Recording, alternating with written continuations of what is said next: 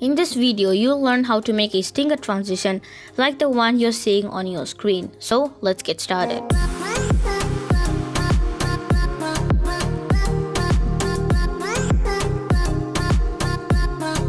Stinger transitions, those 1 or 2 second videos that helps you in transitioning between 2 clips. It looks really cool and helps in spicing up your content. So in this video, I'll show you how to make one in Camtasia. First of all, open up Camtasia on your computer and then click on File and then click on Project Settings and then click on Color, and then in the description I've put a hex code which you have to copy it and then paste it right here. I've already got it copied. I'm just gonna paste it, and then you have to click on Apply and then click on Media and then click on Import Media and then drop in your logo. It can be a text or any kind of image. Mine is an image, that is my YouTube channel logo. I'm just gonna click on Open and then make sure you're zoomed out of your timeline. Drop in your logo and then decrease the duration of your logo and then zoom into your timeline by dragging the slider all the way to the right, and then drag the logo duration so that's right underneath this 145 mark.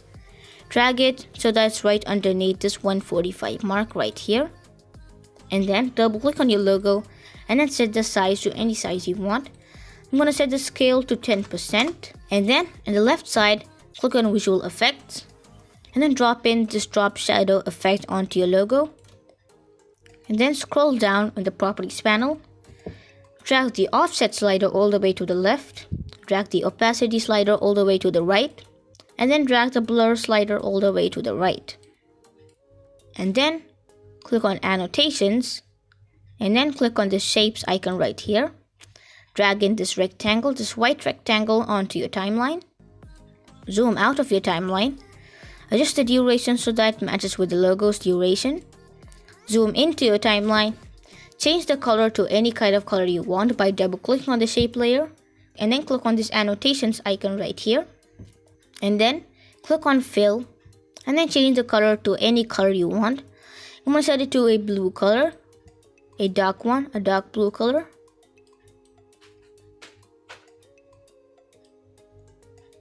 And then zoom out of your canvas by using the scroll wheel, and then select the rectangle on your canvas, increase the size, and then once again zoom out, increase the size to its maximum size, just like that. And then click on the Properties icon right here and then set the Z-axis rotation to minus 38.7 degrees. And then as soon as you've done that, make sure you scale the rectangle so that it covers the canvas. And then click on Animations on the left side. But before you click on Animations, make sure you drag the rectangle so that the circle right here is in contact with this corner of the canvas. Make sure you zoom in to have a better look. Keep it right there and then zoom out. And then click on the Animations tab. Drag in a custom animation by clicking on Animations right here. Drag in a custom animation onto the shape layer and then drag the end of the keyframe all the way to the right. And then double click on the keyframe and then zoom out and then drag the rectangle all the way to the right. And then once again make sure this circle right here is in contact with the corner of our canvas. Zoom out once again. And then you have to play it from the beginning. And as you can see, we just made a simple animation where our rectangle is moving from this corner to that corner. Now all you gotta do is select the shape layer by dragging over it, hit Ctrl C on your keyboard and then hit Ctrl V on your keyboard, and then drag the shape layer all the way to the bottom right here. And then in the top, the shape layer that is on the top, you have to double click on that, and then you have to click on Visual Effects and then drag and drop this Media Matte effect onto the top of the shape layer that is on top of the logo. And now if you play it from the beginning, as you can see, our logo is coming into view as soon as that rectangle slides through the screen. So how cool is that? Now we're almost done with our transition, but I'm just going to add one more effect so that looks pretty cool. The thing we're going to be doing is that we're going to increase the size of the logo during the whole transition. First, click on the Animations tab, click on Animations, and then drag and drop a custom animation onto the logo. And then you have to use the playhead to find out the exact moment where the logo is starting to come. I think it's right there. Just keep it a bit few frames, like 2 or 3 to the left, and then drag the keyframe that is on the top of the logo, and then make sure the starting is set right at the point where you have placed the playhead, and then double click on the keyframe, and then in the right side set the scale to any scale you want. I'm going to set it to 15%, just like that. And now if you play it from the beginning, you can see our logo is increasing in size during the whole transition. And yeah, that looks pretty cool. If you play it once again from the beginning, as you can see, our logo is increasing in size, which looks pretty cool. And now we're gonna add one more rectangle with a different color to spice up our transition. To do that, select the rectangle that is under the logo, hit Ctrl C and then Ctrl V, and then drag in the rectangle so that it's right underneath the rectangle that is under the logo. And then delete the keyframe by selecting the arrow and then hit delete. And then double click on the shape layer, and then in the right side click on this A icon right here, and then set the color to any other different color you want. I'm going to select to light blue, and then this time could copy this keyframe by clicking on the keyframe, hit Ctrl C, and then move the playhead to the right a bit, and then select the shape layer that is below the rectangle that is underneath the logo. That is this one, and then hit Ctrl V, and then scroll up and then select all of these 3 layers except the last one, and then drag it a bit, like a few frames to the right.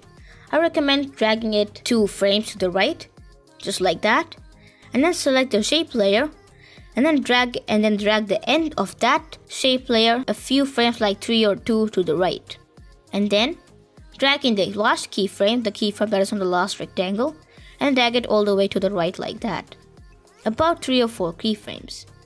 And now if you play it from the beginning, as you can see, we've got another layer that is the blue color underneath the dark blue rectangle, which looks pretty cool. You have to do minor tweaks so that you can adjust the size of this gap right here. I'm just gonna drag the keyframe a bit to the left like that. Now let's play one final time to make sure we've got everything right. Then we click on the play button, and that is our cool looking transition right here. Now when you're playing it, it might be a bit laggy. That is because this Camtasia is taking up a lot of your computer's resources. Now if I kept this in play, and if you open up the task manager on your computer, as you can see, my GPU is at 54%, so it's taking the highest utilization by Camtasia. I'm just gonna close it, and then you have to click on the export button in the top right corner, click on local file, and then click on next, and then click next once again, and then make sure you uncheck this one that says produce with controller, because this is only for web videos that you're gonna be putting it on the websites. Click on size and then video settings, and make sure you set the frame rate to whatever frame rate you want. Set the H.264 profile and the level, and then set the quality to whatever quality you want. Then click on next, and then next once again, and rename it to anything you want. And then click on this folder icon right here, and then set where you want it to save. I'm gonna save it on this folder right here. Click on save, and then click on finish, and then we'll start exporting that stinger transition onto your computer. And then as soon as it's done doing that, you can just have a look at your cool looking stinger transition. So you're gonna click on these 3 dots right here, and then set it to repeat.